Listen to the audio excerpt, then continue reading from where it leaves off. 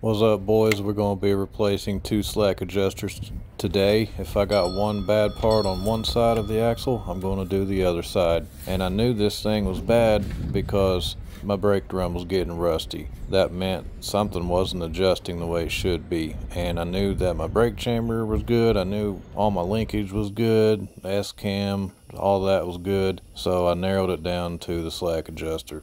So I figured out it was bad just by doing this, what you're seeing right here, just turning it, releasing the brakes. But normally to do this, you have to pull out on that pressure relief cap, that pawl back there. I didn't have to on this one, so something inside of it was broke, which was causing the brakes to not press against the drums as they should. It was all out of whack, so I figured going to replace this one, might as well do the other one.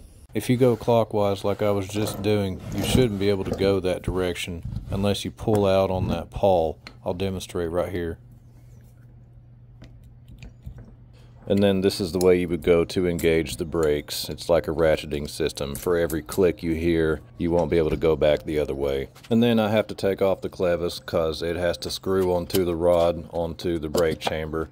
And it's pretty simple. You just remove the cotter pins, and then the pins themselves just drop down. It was nice that they included these with the slack adjusters, but these are not included when you buy the brake chamber, unless they're welded on, obviously. And I went ahead and compared the new clevis to the old one just to be sure, but this is a pretty standard size. Make sure the holes line up. So I went ahead and caged the chamber while I was working on it so the rod would be fully retracted.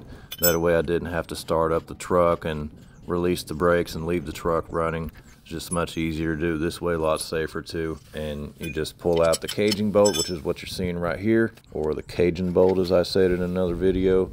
And you just insert it into this slot that I'm showing you right here, and you turn it. As soon as you put it in there, you turn it to the right 90 degrees and it locks in place, and you can pull on it and it won't come out. Once you have it locked in, you just put the washer over it, and then you screw the nut onto it. And then what's really awesome is I have the special caging socket, whatever you want to call it, that I use to tighten it down. This thing is really cool.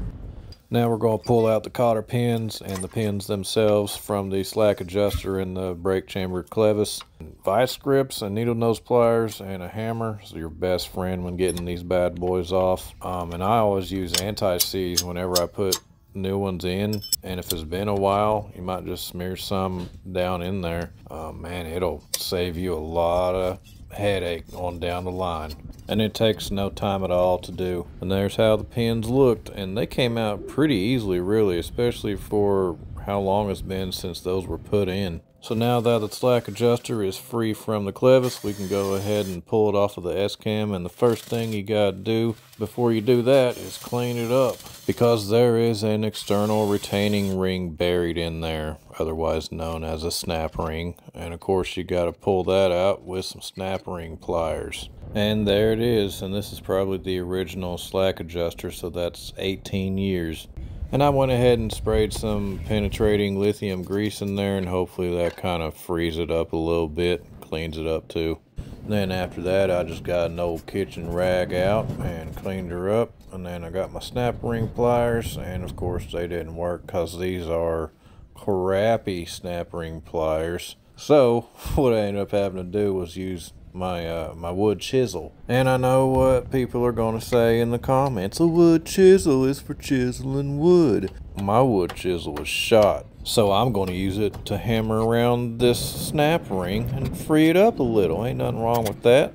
So my snap ring pliers just wouldn't go wide enough to pull this thing off the shaft, so we had to bring in the wood chisel, boys. Had to bring in the backup and just kind of pry it up at the same time, and we worked it out. We worked it out. It was a process. Maybe one day I'll buy some real snap ring pliers. Probably not. And in my case, I had to reuse this snap ring because the slack adjuster that I bought from Fleet Pride did not include it with it. It was the in-house brand. So now I gotta get the slack adjuster out of the clevis, and to do that you just turn the brake adjustment screw. Mine is square. It's on the top of the slack adjuster. You just turn that clockwise, and like you're seeing right here, it'll come out of there, and then you can knock it out of that S-cam. This slack adjuster, I found out you can't just pry it off with a pry bar, so this method is what worked best for me. It was just to kind of pry on it, hit it with the hammer from both sides, and then it just came right off. And I forgot to mention earlier, there's also a washer behind that snap ring. Then once you pull the slack adjuster off, there'll be this rubber piece on the shaft. You pull it off, and if it's not on the shaft, it's probably on the slack adjuster. And then once you pull it off, you'll have a shim behind it, and you want to pull it off too. And then I just grab my old rag again and just kind of wipe some of the filth off of this thing. And here's a side-by-side comparison of the new one compared to the old one. And like I said earlier, the new one is an in-house brand from Fleet Pride, so it is way cheaper than the name brand stuff like Halodex. And what's funny is, at least according to the guy that worked at Fleet Pride, he said it's the same manufacturer that produces both of these. So the only difference I could see was the pull-out tab was slightly different, and there was no instructions included with this one. Usually the name brand stuff has instructions, but that's no big deal to me.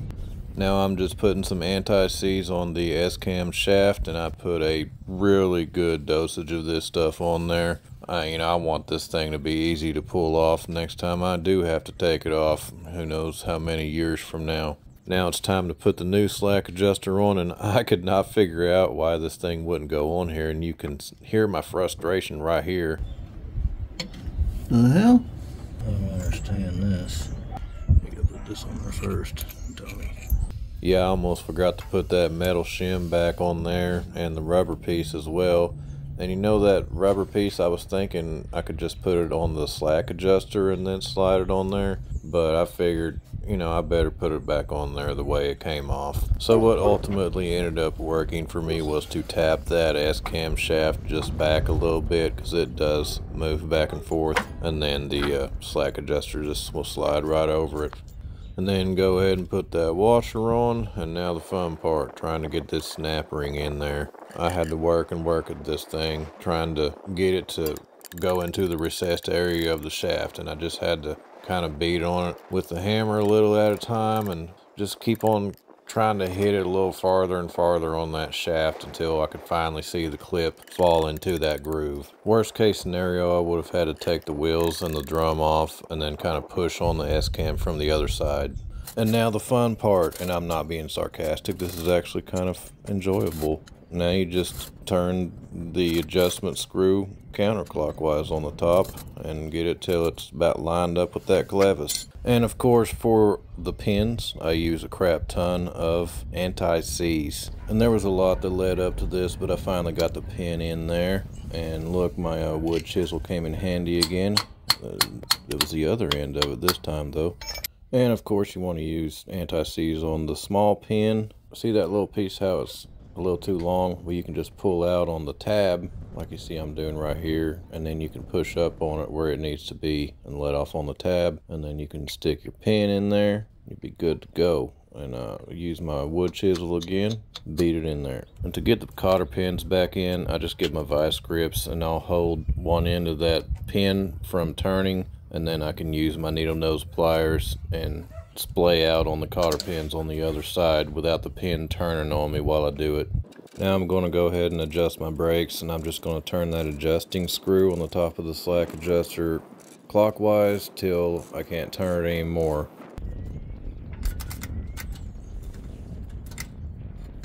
And then I just pry out on that little tab, and then I go back a half of a turn on the adjusting screw. And then I got to uncage the chamber, just get out this long socket, unscrew that nut, pull off the washer, pull out the caging bolt, and then put the little rubber tab back on there and go ahead and put the bolt back in its pouch, because you never know when you're going to need to reuse that caging bolt. And I went ahead and changed this 90-degree grease zerk out to a straight one just to make it a little more accessible, and it took entirely way too long. So now I'm just checking for the push rod travel, and I do it between 105 and 135 psi. And for a type 30 brake chamber, no more than 2 inches is allowed. Now I'm just doing the final checks, and I have my wife assist me with this one. Okay, push it in or pull it out, whichever one. The yellow.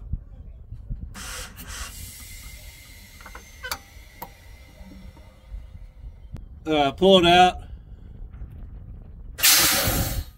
Okay, can you press on the brake? Okay, let off. Push in the knob.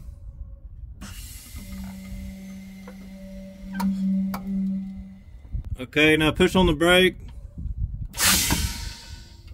Okay, that should be good. That's it? Yeah.